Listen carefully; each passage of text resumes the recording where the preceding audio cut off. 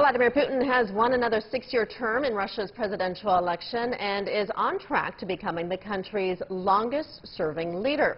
With nearly all of the votes counted, Putin has received over 76% of the vote, which marks a huge increase from the 64% vote he won in 2012.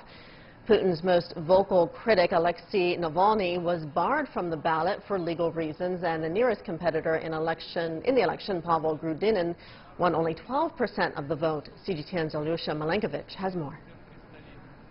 As predicted and expected, Vladimir Putin won a landslide victory on this year's presidential elections. The interesting thing is that a few candidates were claiming, including Pavel Grudinin, that these elections were not fair, that the opposition were not fairly represented in the media, in the state-owned media, and that he participated in the elections only to try to point out to the problems of this society.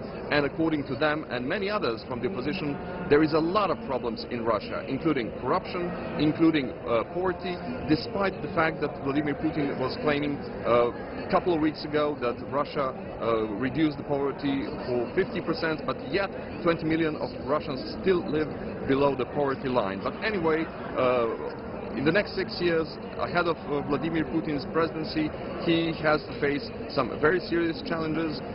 Particularly, what people here are saying is that they want him to focus more on domestic problems and less on international, meaning foreign issues and foreign problems. But anyway, for the next 6 years, Vladimir Putin will stay put in the Kremlin.